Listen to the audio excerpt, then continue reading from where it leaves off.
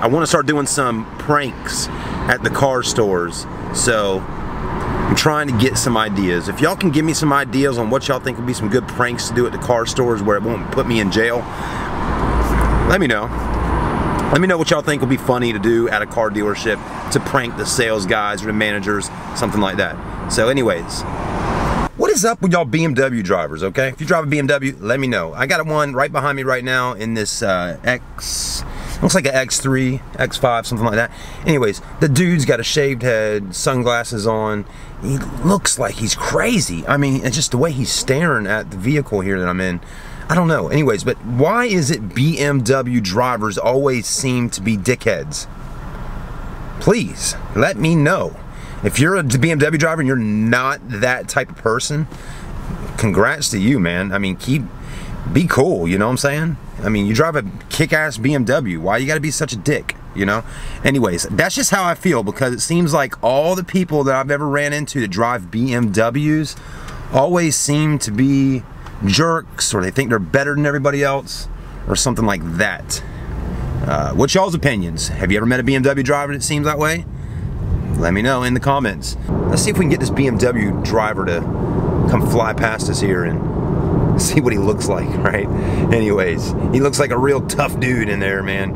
Anyways, he was just kind of riding on my ass a few minutes ago, and I hate it when people ride on my ass. I mean, I wasn't driving like super slow like a grandma or anything like that, but for some of these people, man, they just act like they got to go and get around everybody.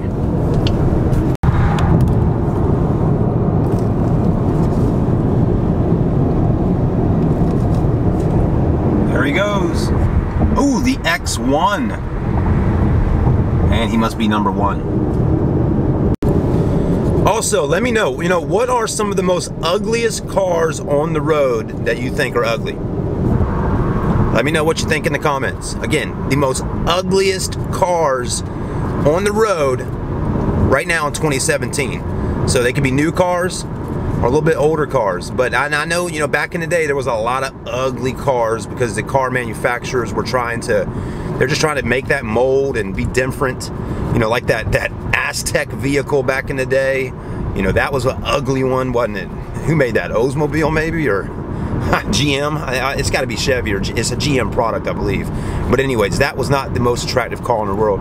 Or that probably is the ugliest car in the world, the Aztec.